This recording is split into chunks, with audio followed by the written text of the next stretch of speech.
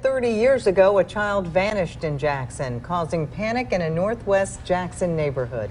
A little Daffany Tullos was just 7 years old in 1988. 12 News' Jay Biloxa investigates her disappearance. 7-year-old Daffany Tullos lived here on Azalea Circle with her grandparents.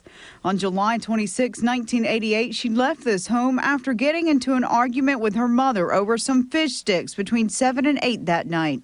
I spoke with Daffany's aunt, Stephanie Tullos, via Zoom, who now lives in Washington State. I got home from work and I saw my sister crying, and I was like, what's going on? She said, I can't find Daffany.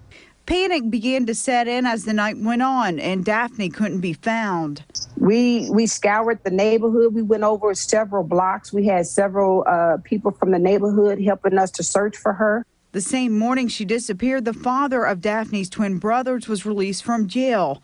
Daffany told a family member he had touched her inappropriately in June of 1988. Investigators weren't able to connect him to her disappearance.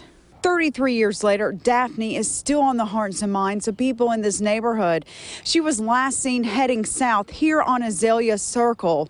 She vanished, never to be seen again. It was her grandmother's wish she would see Daffany again, but she recently died, and still there's no trace of Daffany.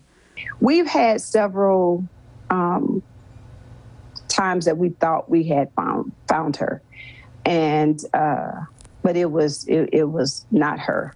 And so it's heartbreaking each time you have to go through that.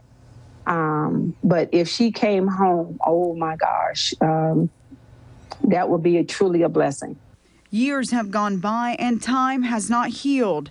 I talked to Daffany's mother, who broke down in tears. She asks for your prayers that one day she'll see her again. Jade Biloxa, 12 News.